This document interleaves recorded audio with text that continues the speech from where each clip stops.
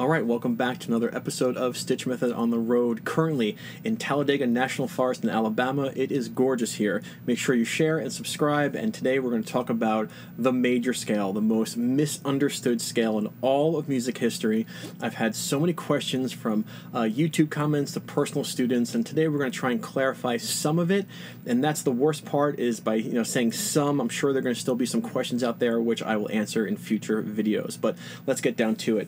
We're going to talk about a couple things: what a major scale is, not really a lot of music theory, not the whole half stuff, not that, and then we're going to talk about how to navigate to finding one with the caged kind of mindset. Alright, so the major scale. The major scale is the most important scale in all of music. In reality, it's what a key is. A key is a major scale. That's it. A key is not the starting point of something. A key is a major scale. Harmonicas are called keys because each one is a major scale, and that's the key you use to solo over. So a key is a major scale. If you want to see that, check out this video here. I'll be pointing a lot, okay, to the videos coming up. All right, so the major scale is a key, and from that key you can make chords. And you can use the major scale of a certain key to solo and create melodies. So this is the quick little thing I want to talk about. When do you use a major scale? There are some uses for it we're not going to discuss, but the main purpose, the main way to use a major scale is if you find out what key something is in, you can use that major scale to create a melody.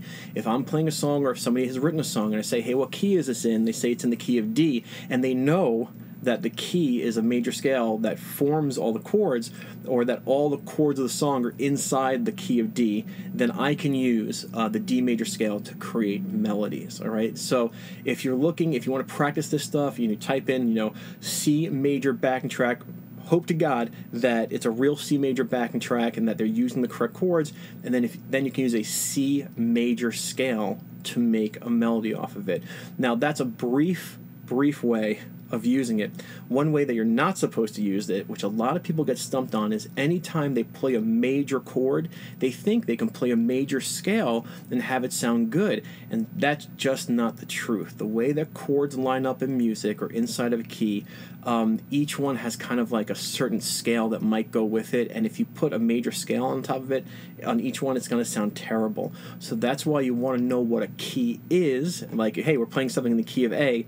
Okay, the key of A means the A major scale will work on top of it. So that's what I'm going to talk about, just about how to use one briefly. Let's talk about navigating, all right? Finding these things is easy as pie if you know some caged chords and maybe some caged pentatonics. If you don't know about caged chords, check out my my caged primer playlist. The first video is all you need, all right? So let's talk about this. There are 5 caged shapes of chords, all right? And they are the C shape, the A shape, the G shape, the E shape, and the D shape. Each caged major chord is just the first, the third, and the fifth note of a major scale played at one time. When I'm playing this chord here, this is just the intervals 1s, 3s, and 5s over and over again. And to show you, it's a 1, 5, 1, 3, 5, 1. But you want to realize, well, where are these coming from? Well, it's coming from a major scale shape that gave birth to this chord shape. Major chords are the first, the third, and fifth of major scales. So if I have this chord shape, and we'll come back to this chord shape here, this is an E-shaped chord in the caged chord system. Well, the E-shaped major scale is right here. So when would I use this? If somebody said, hey, the song is in the key of A. Okay, cool. Regardless of where it starts, if it can start on the D chord in the key of A, it doesn't matter. That's what modes are called. Watch my modes videos, okay? But if something's in the key of A and they know it's in the key of A, you find an A major chord, then you play the then you play the scale shape associated with it, and you get an A major scale. And the root notes of the chords are the actual root notes of the scale. That's very cool. The root note of the chord is the root note of the scale. Okay, now, let's start at the very, very beginning. Let's start with our C shape. This is a C-shaped chord. It is movable, right? Right here, this is an E flat. Nobody plays that. This is an F, right? This is a G chord. This is an A chord.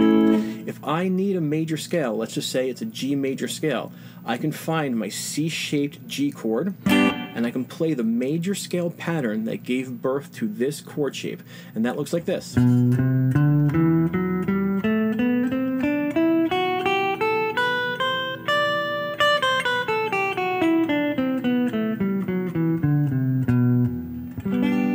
Now, you're probably like, some people are going to be like, well, that's the Phrygian scale shape. And it's like, no. And, you know, I don't want to go too far with this. It is not. It's a major scale shape. This is the root note here. The root note of the chord is the root note of the scale. And there are 1s, 2s, 3s, 4s, 5s, 6s, and 7s, which is what a major scale is, all over the place. But the root note of the chord is the root note of the scale. So this was a G major scale. If I need an E major scale, well, I'll find a C-shaped E chord right here. And this is my C-shaped scale that goes with the shape. It is automatically an E chord because the root note of the chord is the root note of the scale. All right? Very, very true. So the C-shaped chord, you find whatever chord you need, play the major scale shape, you have that major scale. So if somebody says we're playing something in the key of F, okay, find a C-shaped F chord, it's right here. Here's my root note F and F. The major scale shape from thick to thin. And the major root notes are where the root notes are of the chord. Oh, really? There it is. All right, that's the C shape. The A shape. The A shape chord, simple chord, we all play them, kind of like this. All right, this is a 1, 3, and 5 that's highlighted all at the same time. This is actually 1, 5, 1, 3, 5, if you choose to play that. Some people don't. But those are the intervals, and so from what shape? Well, from this shape. And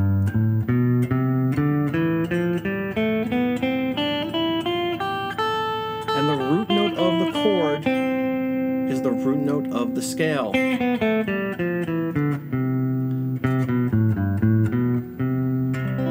Alright, that was a C chord, so that was a C major scale. Here's a G chord, A-shaped. Here is the A-shaped major scale from thick to thin. That's the major root note, because that's the root note of the chord.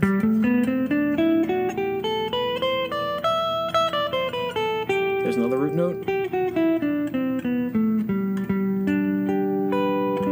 Very, very simple. We're talking about navigating. So if somebody said, hey, I need, this song's in the key of E, grab an E chord, and you can solo or create melodies, really, with this scale shape. Now, if you want to create melodies, if you want to practice this, if you want to truly understand it even more, check me out on Patreon, where I'm making practice sessions to help really solidify this underneath your fingertips, all right? All right, so that was your A shape. G shape is next. The G shape chord can take a couple different forms. It's the thin one or the thick one. All right, root note is where your pinky is in both these shapes. This is a B flat chord. This is a B flat G shape chord. And the G shape scale,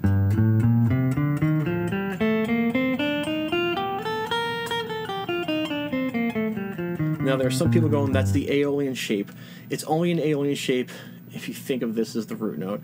But really, Aeolian is a mode of major, and this is the major root note, okay? Trust me on this stuff. That's a B-flat major scale. The root note of the chord is the root note of the scale. All right, if I needed an E, right, here is an a G-shaped E chord, and here's the pattern. So if somebody says this song's in the key of E, you can sit solo.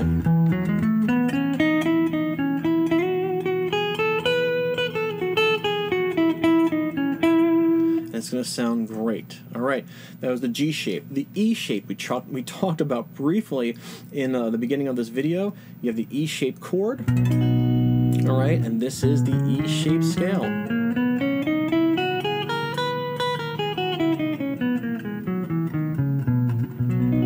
So this is a B. So that was a B major scale. If somebody says this song's in the key of B, boom. There's my B chord.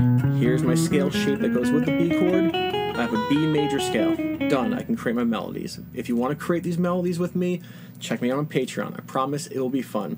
All right, that's the E shape. I did it briefly because I kind of already showed you. I'll do it one more time. Who am I kidding? All right, let's say somebody needs an F sharp major scale. Boom. There's my E shaped F sharp chord. Same scale shape.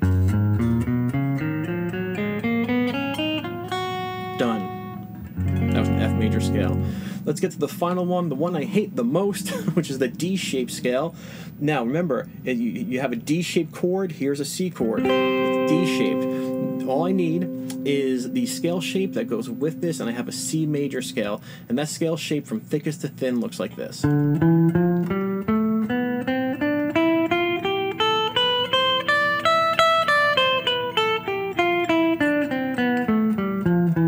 remember, the root note of the chord is the actual root note of the scale. So here's my C, and here's my C.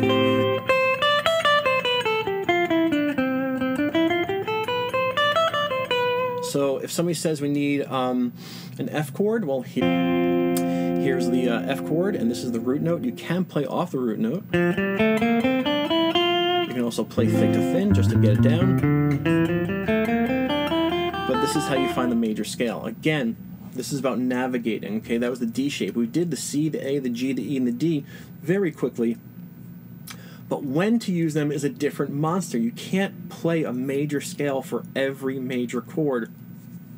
Unfortunately, that's not how it works. If you want to see it in action, check out my Althea video. Even if you're not a fan of the Grateful Dead, it uses an A major scale, but it's starting on a different chord. Hopefully that'll help kind of set the idea of how modes work.